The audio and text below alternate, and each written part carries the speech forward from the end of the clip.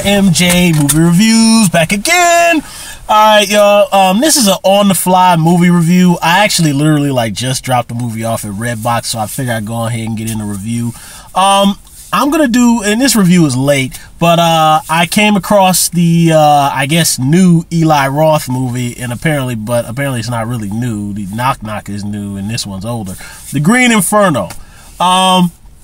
I had heard about this movie a couple years ago, and I heard that Eli Roth of Hostel fame and Cabin Fever was going to be doing a cannibal movie, like Cannibal Holocaust and those other films. I've never seen the Cannibal Holocaust movies or whatever. I've never seen any of them. The only movie I ever saw from the director who did those movies was I saw Cut and Run with Michael Berryman and I can't remember the actor's name from Charles and Charles who played Buddy. I saw Cut and Run, which I might do a video review of that one day. But what did I think of the Green Inferno? Comparing, even though Knock Knock and the Green Inferno are two different sides of the one's is suspense, and this one's a gore fest. I could say that I mostly liked the Green Inferno. I guess I would more lean towards saying that it was okay. I really like the concept. I really like the concept that you got these students at a university, and they're gonna go to they're gonna go to Peru because there's dirty stuff going on in foreign lands, and these American students are gonna be activists, and they're gonna go help. And then they come upon a foul of cannibalistic serial predators.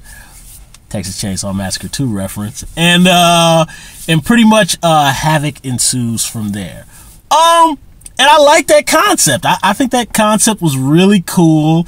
And I mostly like the movie, even though I've seen enough horror pictures, and those of us who are horror fans, we've seen enough to know what direction it was going in. But I was still okay with where it was going.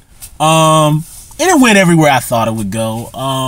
It had some nice surprise kills and gross out moments, and the gore is really good. The nice little twist that I like they added here was, they added in kind of, the big suspenseful moment is they added in, this whole female mutilation thing that they do a lot, really a lot in African countries.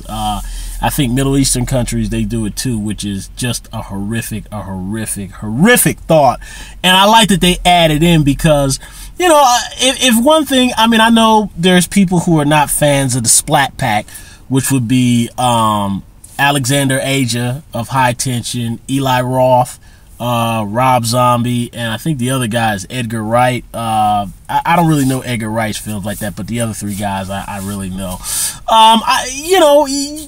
Eli Roth, I'm kind of half and half. I like kind of the gorier aspects of his movies. Like I really like a lot of the kills in Hostel and Hostel Part 2. And there's some character things that I like in those first two movies. Cabin Fever, I wasn't really a fan of, but it was an okay watch. And I already saw you guys saw my review of Knock Knock, but I really like when the characters are actually being butchered and stuff. I think he can shoot that really well. He handles the gore really well. I kind of take issue with sometimes moments that I feel might be adding in a little bit too much goofiness that kind of takes away from the terror sometimes, which is I kind of think the case that happened here, but he kind of did the same thing with Hostel 1 and Hostel 2 is sometimes, and I understand the concept. I understand that there's some filmmakers who kind of want to, you have that heavy gore, but you want to throw in a little bit of goofball, kind of like the stuff in Hostel Part 2 with the kids, they chopped off the chick's head and they kicked it like a soccer ball. I was just like, I thought that was too goofy for me personally.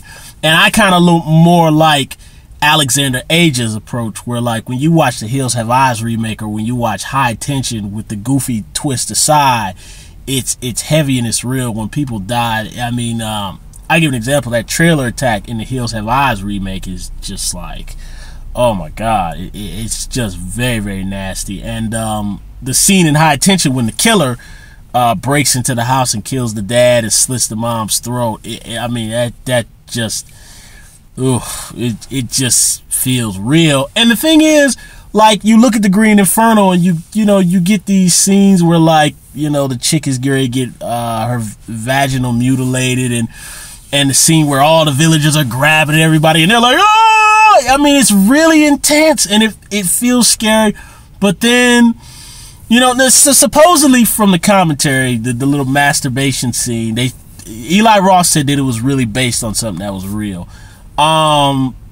The way it comes across in the movie, it comes across is goofy the way it is in the movie. That's kind of my thing. But it was, I thought it was okay. I thought it was okay. And it was a nice little scare boo moment towards the end, with keeping the tradition. And Eli Roth is like Alexander Aja and all those other guys, and people like me. We were raised on 70s, 80s horror. So it was nice little boo moment that was a good homage to 80s horror films, kind of, a la Friday the 13th, 1 through, I think it was 4 or whatever, where they always had that boo moment at the end of the movie. But, and I thought that the actors did a really good job. Goodness, I can't remember the girl's name, but the one who Eli Roth is married to, I like her. She's got very gorgeous eyes. I just love her eyes. Her eyes are very, very pretty. And, she did a good job. Everybody did a good job. So it was okay. It's just kind of the Eli Roth kind of trademark kind of goofy little comedy things and goofy characters that he kind of sprinkles in his movies that kind of takes me out of the intensity. Now, I guarantee you, if Alexander Aja would have made the Green Inferno, that girl probably would have got her vagina mutilated. Probably. As a matter of fact, that movie probably wouldn't even had a happy ending, man. It probably would have been very, very intense. Eli Roth structures it in such a way that you get relief. And also, I make a comment is, what was it? Where they figured out a way to get the cannibals high. I was just kind of that kind of took me out of it a little bit. It kind of just brought the tension down for me. But I think if in this particular film, if you kind of took away those little comedy bits, I think it would have been much, much more intense. But as it stands, that's how Eli Roth makes his movies, and I definitely think it was okay. I mostly liked it. Do I like it as much as the first Hostel? No. I definitely like it better than Hostel 2, and I definitely like it better than Knock Knock. So, for horror fans that like gore, and, definitely for people who are fans of Eli Roth, check out the Green Inferno. My review was like way late, but it just came to Redbox. So, thumbs up my video, share my video, subscribe to my channel, and please leave some comments down below about what you think of Eli Roth's movie, what you think of the Green Inferno. We can talk about 80s horror in the comment section too. So RMJ Movie Reviews, I'm going to be back with my Black History Month movie review, which is going to be the 1984 classic Purple Rain, starring Prince. RMJ Movie Reviews, folks. I will see you soon.